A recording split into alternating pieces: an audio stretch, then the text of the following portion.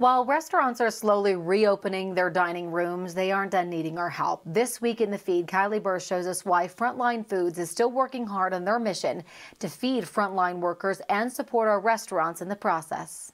I couldn't raise my hand fast enough. Brittany Myers wasted no time stepping up when the pandemic began. I normally travel for work, so I have a lot of extra time. On top of working from home for her job in finance, she's leading the local chapter of Frontline Foods. In 2 months, we went from one chapter in Silicon Valley to now 55 chapters across the country. They take donations and put in orders at local restaurants to feed those on the front line. Since 2 months ago, we've been able to deliver over 20,000 meals to frontline teams across Denver. Our organization is 100% volunteer-led, 0% overhead. So all the donations are going 100% to the local restaurants. And Frontline goes beyond just doctors and nurses. Beyond just your typical clinicians and nurses, we're also serving security workers, admin, janitorial staff, and then also like long-term nursing